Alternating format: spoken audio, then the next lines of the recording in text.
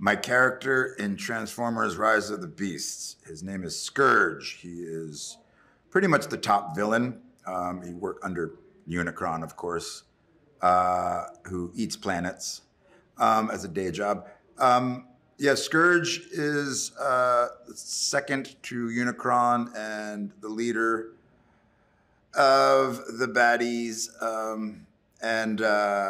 He is about to destroy our planet as we know it.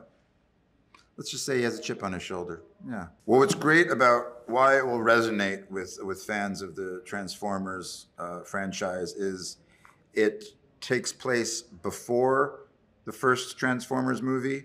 And so it's like sort of a prequel. You get to see characters like you've never seen them before that we've known. And then be introduced to some new characters that existed before the franchise as we know it.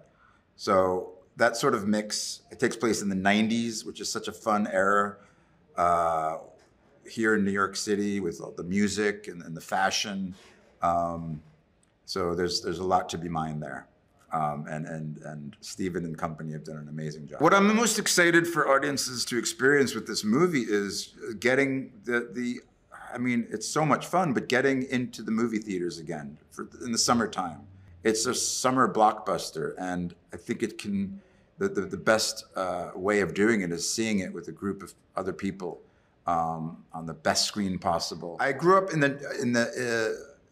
with the Transformers cartoon in the 1980s.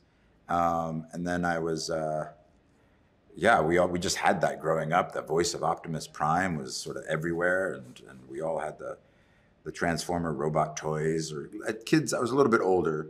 I was a teenager around then, so the younger kids all had them. So, but yeah, it was a huge part of our culture growing up. And it's a testament to it because it's still around and more popular than ever. My favorite Transformer is Scourge, of course. I have to have loyalty to my guy.